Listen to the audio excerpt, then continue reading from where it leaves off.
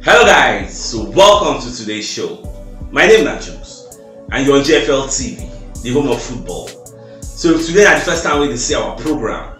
For here we bring you the latest Arsenal news updates as they drop all over the world. So for now, we'll start with today's news. On my monitoring spirit wey they call goal, don't come outside, they let us know say Arsenal don't enter the race to sign El Wahi of Montpellier.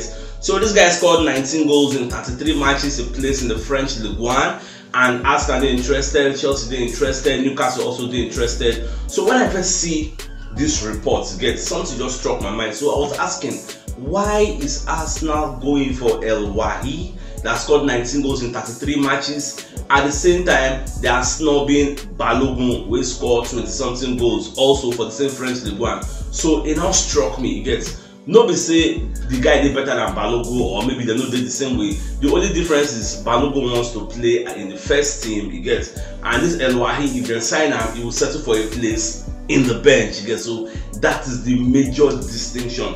But at the same time, if we are saying the players in the Ligue 1 they are not really that good because it's a shit packer league, what is Arsenal seeing in El Wahi that makes them want to sign him? So I don't explain that I'm not just because he's going to settle for a place in the bench.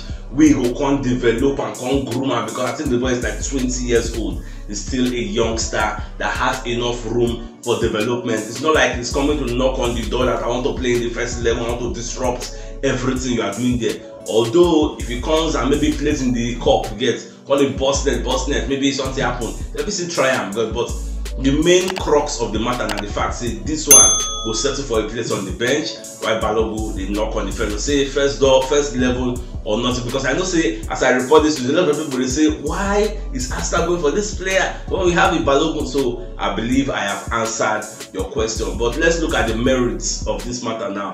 Share this guy now, right? The kind of team we will look for, because we know that the kind of players we are looking for at the moment, we don't really have that kind of money, that kind of amount to throw around. But more just the watch. Even Rasmus Højlund, do I for like make we sign, but that guy get this kind of raw energy what I like. But it's unfortunate him don't come outside the mouth talk say that Manchester United you won't go. So that is why it be like Arsenal come back the guy. So the guy they go Manchester. Man, you don't even offer 2 bid when Atlanta don't reject. So well, more just the watch. Alright, away from that, so Sky Sports come outside to do an expose on why Declan Rice deal never be completed in its entirety. We all know Arsenal and West Ham have agreed a fee, £105 million, agreed the payment structure. So what is keeping the deal waiting? So they come to reveal say West Ham lawyers are actually waiting for Arsenal lawyers to come and sign pen to paper and approve the deal that will make Declan Rice an Arsenal player, because we know the guy has done his medical, done his media duties. What is remaining is to put pen to paper.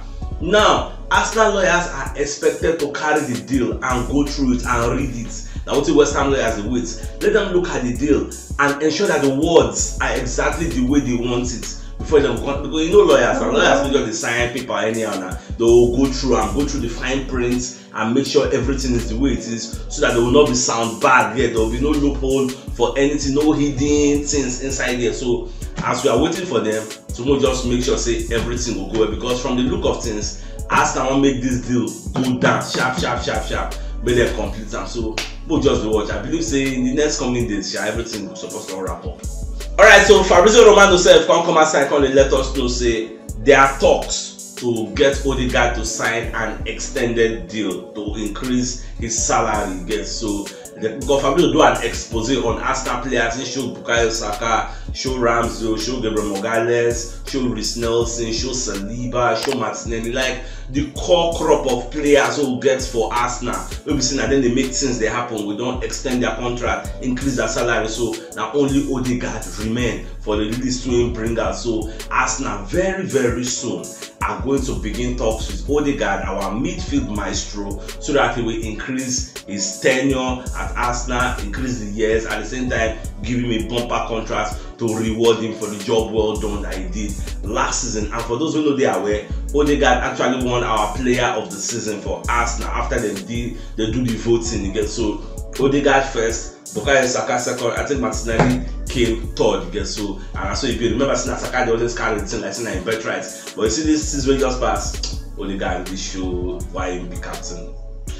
Alright, so that mesh set also come psychology say Arsenal hope to announce a Julian Timber deal again before their match against Nuremberg. So anytime soon, the match against Nuremberg, I think it's on Thursday on the 13th. So I think Arsenal will wrap up the deal before then. Again. So they are hoping to do that. Then for Declan Rice, he's saying Declan Rice now before Sunday. Arsenal they hope to make sure they don't announce him because so that he will follow the team, travel go USA. Because after this Nuremberg match, then he will join the team. They don't come travel go USA, but they must announce it before Sunday. So Mojo looks like before now and Sunday, Shola. It wasn't all Chris Whitley that said yesterday that in the coming days Arsenal is going to wrap up the deals of Timber and that of Rice. So once you don't wrap other one up, we can't know what will remain again. So more just the watch. Me, I don't say people don't question say I don't see they happen and why they never announce the deal. She any issue they ground, but no issue now. Everything within I just pen to paper. Julian Timber own no issue for your own side. Now Arsenal, like say Arsenal won't announce the two at the same time because if that is not the case, they're supposed to don't announce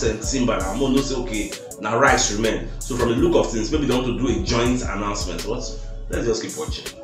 Alright, so we're going to watch many pictures and videos of Arsenal players who they train for Germany, especially Kai Havertz. So we saw Kai Havertz training, and get another video I watch where I don't know supply all those Arsenal players and the staff bicycle. One kind of confirmed super bicycle. They're going to ride them all over. Players in Germany with that.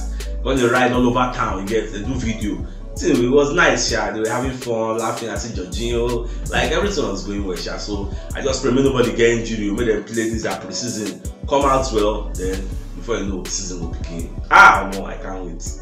Alright, Dean Jones also come as I call it explain why Arsenal no fit afford to sign Tchouaméni. So Baba can explain say, you see this Tchouaméni, no, if Arsenal won't sign him, he's going to be commanding like 80-90 million pounds. And if you want to sign a player from Real Madrid, because the idea or the perception out there is the fact that Real Madrid wants to sell Fede Valverde or sell Tchouaméni to recoup money and add to the one we then get to go for Mbappe, because from the look of things Mbappe is going to be available from August 1. So because PSG give him the July deadline, so from now to July ending we can sign the contract. If we don't sign up, then it's going to be on the market. So Real Madrid said they look for money where they go fit take sign the player. So they talk say if Arsenal won't buy that Tchouaméni, Real Madrid no be club they go give you space to come spread the payments over 3 years, over 4 years. They don't do business like that. So if they come like cash and carry, you go bring your money, come carry the player where they look for, because they need to carry money also go with PSG. No go to tell PSG say okay in the next 4 years or 5 years we go spread the payment. Say no. So for that reason Arsenal no get that flexibility of huge funds because they've already spending over 200 million. No be beans get. So for us to come and buy another player of 80 million, 90 million, it would be a very big ask. And we don't want financial fair play to come and put us in their radar. So that is the reason we make Dean Jones, so we transfer guru. They say Arsenal no go fit sign somebody like Tchouaméni. If now that kind of 40 million, 50 million, or at least 60 million, it is something that we can still bargain for. But anything 80, 90, 100, I don't know. They just keep us out of it. Alright, Fabrizio Romano also can play down Arsenal's chances of signing a forward this summer. Now when they talk about forward consists of a striker or a winger. So Fabrizio's opinion is say for now the situation around signing forward or signing a winger is very quiet. Like Arsenal are not looking at it for now, but maybe because remember I told you I said transfer window is still long. We still have the whole of July, still have the whole of August. So things can still change in the future, but for now, with me and you feel like this now, Arsenal are not looking towards any direction of a winger or any direction of a striker according to Fabrizio Romano. Although other sources they talk different. Is it not today that Goal.com is saying that Arsenal are interested in signing El Wahi of Montpellier? Is it not a forward? So everybody they talk according to what their sources they tell them. But the truth still remains. We need a winger for Bukayo Saka, unless maybe we want this solely dependent on Reece Nelson. He gets to act as a cover for Bukayo Saka, because according to the ESPN 100 wingers ranking, Saka is the best winger in the world right now. So This Musa Diaby, I even read a report today that says that Bayern Leverkusen will take at least 55 million to 60 million if anybody wants to sign him. Newcastle are really pushing because Newcastle won't sell St. Maximin. Maybe they come buy Harvey Barnes. Either they are getting Harvey Barnes or they are getting Musa Diaby. So if Newcastle wants to sign St. Maximin, why are we not looking towards that guy's direction? Or is it that he does not have a clean bill of health? Are we scared of his injury? Like, I just think out loud, because for Newcastle to sell St. Maximin is because of the guys looking for playing time. It's not like Harvey Barnes is better than St. Maximin. So now playing time, that between they pursue the guy. And if the guy come up for there, is he still going to get a playing time at Arsenal? That is the major question, because in our first 11 we have identified that Martinelli, Saka are our first choices. So whoever is coming in is going to settle on the place on the bench. Then when you now prove yourself that you can perform better than people that are in the first level, the coach ever is no respecter of anybody. There are no sacred cows at Arsenal, so we can put anybody who wants to prove yourself if you are willing to stay on the bench in the first place. So people just watch everything. But this one are my own list of players who me I like make Arsenal sign, but we don't say Arteta self. You get players who they in your mind, so that's what it just be.